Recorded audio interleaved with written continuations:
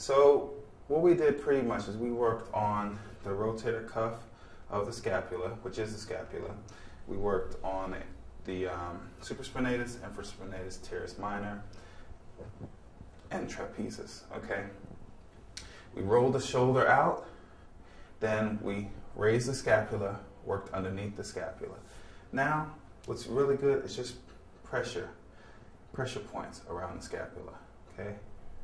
Always pushing away, but just press along the scapula, okay? That works very well too, especially when a person is really tense or really knotted up. Just apply pressure, and it's gonna sound like just breaking boulders, okay?